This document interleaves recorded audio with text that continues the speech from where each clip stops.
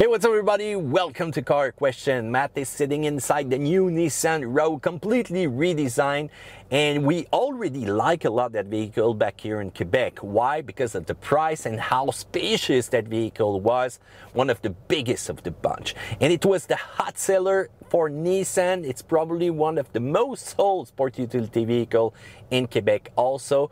Once again, because it's affordable and people used to like it a lot. So finally a fresh start for it.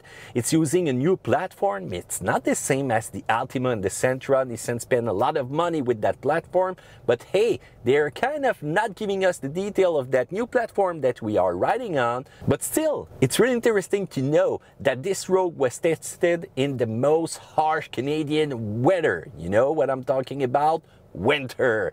So when you look at the exterior, I love the new design. You've got the front end, those lights, which is kind of unique, but more and more I'm seeing more vehicle with those kind of light. Still, Nissan has put a little touch that I really like. You've got that famous grille. Also, you've got some chrome addition, and look at the line right there on the side.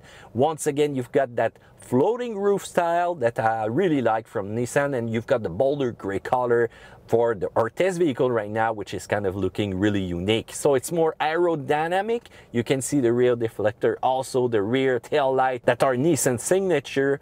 But I love that design. You've got a lot of heads that are turning around to see us pass by with that new vehicle. So I think it's a big thumbs up for this style. Do you like it? Feel free to comment in the section down there below. So inside, well, you've got those nice zero gravity seats that I'm really comfortable with, even if the seat base is kind of short. But over a long period of driving, I'm not going to be tired. You've got a lot of stuff inside, but look at that screen, look at that cluster, nice definition, nice graphic, except for one though. This one is really strange. But otherwise, you've got also the big central screen with the new multimedia system, Android Auto, Apple CarPlay, and the model that we are riding now has the complete Bose sound system. Easy access, easy to use, fast, reliable, that's what I like. And even if you don't have the fully equipped Rogue, you've got 3 different climate control zones, and you've got all the things that you need in the rear to control. And also easy access to the rear. Look how wide that door opens. I'm thinking about baby seats right now, so if you're gonna use one inside, it's gonna be pretty easy to get in. There is more storage than ever right there under the center console. You've got a shifter though, which is kind of strange, and it's making some kind of movement that I don't really like. Same thing also when I'm gonna move those different drive modes though, but still, finally, the abandon of plastic inside a Nissan Rogue. That's what I like. So dashboard 12.3 inches, center screen 9 inches, heads-up display 10.8 inches.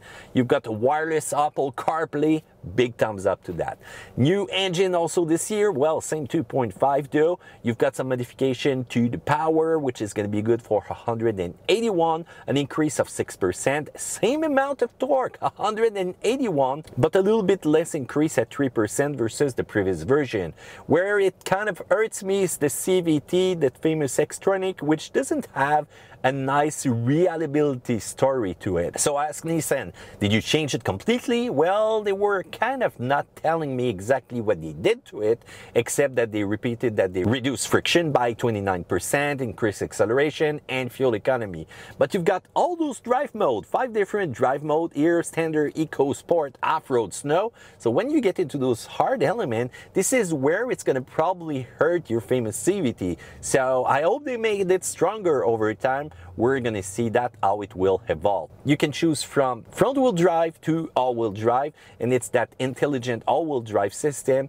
And Nissan told us that they work on their algorithm to make sure that the front wheel won't slip and power is gonna be sent exactly where it's needed. So we couldn't test it really with our famous diagonal test or off-road, but don't worry about that. We're gonna put that to the test during the winter.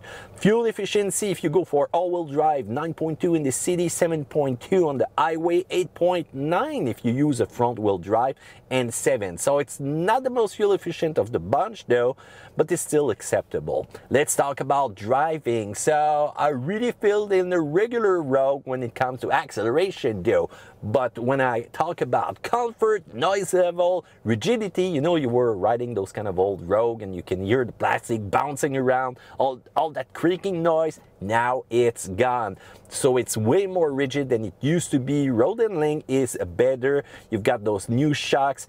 Sound inside, you can talk, you don't hear much, even if you got big wind outside, even if you're rolling kind of fast with the vehicle. You've got better road handling, better bike, but still that direction is kind of really soft in some kind of way. And you've got the CVT, which is kind of okay, so you don't get those strange vibration movement that you used to have back in the old version. So it's even better on the highway. You've got those shocks that are gonna absorb the different bump that you're gonna see. So road handling, it's not one of the best, but it's a big increase from what it used to be, and it's right there with the other competitors. You've got the security feature that are amazing with that vehicle inside. You've got the 360-degree shield. You've got the Pro Pilot Assist, and they made some addition this year. So it's gonna use the GPS. You're rolling on the highway and your exit is coming soon. The computer will tell it to you in the display, and it will slow down. The car will slow down for you to make sure that you hit that curve at the perfect speed. Same thing if you're rolling on the highway, there's a curve ahead. Depending on what speed you are going, that you set your cruise control, it will adapt and make sure that you have a better experience. So it's a big thumbs up on that. The Pro Pilot system also had some modification to the wait time when you're in traffic. Last thing I knew, it was kind of 3 seconds or something like that. So right now you can be stopped for 30 seconds and it's gonna start rolling. And you've got that tolerance that you can adjust with your speed, with your cruise control. And it's kind of really cool to have all those features in a Nissan Rogue. So plus point, minus point. Well, the minus point, I've got some vibration in the mirror and it's really annoying over time. You've got that shifter sometimes, you've got that drive mode here that you can select and I can see some movement. I wonder how it will hold on over time. I've got some stain also on my seat. I don't know what it is, but I hope it's gonna hold that nice leatherette. Something probably happened with a certain cleaning product though.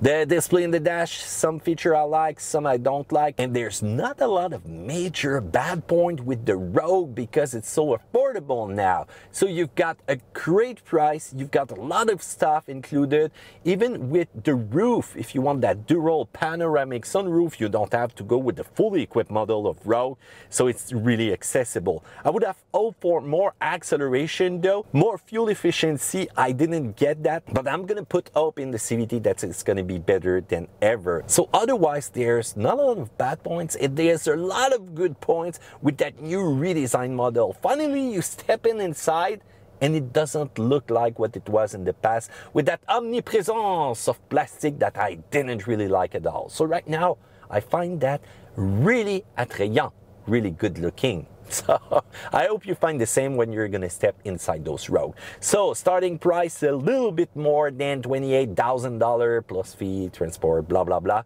for a greatly equipped. If you want to go for all-wheel drive, you're gonna have to add $2,300. And if you want to go for the fully equipped version, it's gonna go through the $40,000 price point. So that's pretty much what a lot of the sport utility vehicle costs. So Nissan was selling a lot of those. Well, guess what? They're gonna sell a lot more with that new redesigned Rogue. What do you think about that? Feel free to comment in the section down there below. Do a thumbs up because you like and subscribe to Car Question. Take care.